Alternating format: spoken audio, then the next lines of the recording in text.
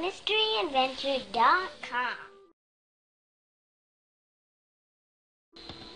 Okay, this is Screencast 12.15. One of the neat things about the free energy calculation is that you can predict whether something will be spontaneous or not based simply on the signs of the enthalpy and the entropy. Let's figure that out. Okay, here's delta H, here's delta S. Is it spontaneous?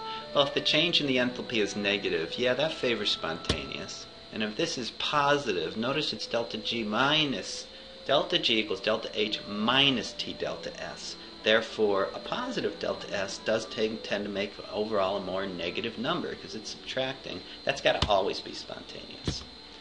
If this is positive, that's not good, that's non-spontaneous. If this is negative, okay, that gets reversed to another positive when you incorporate that negative sign. So that's doubly bad. I think of it that way.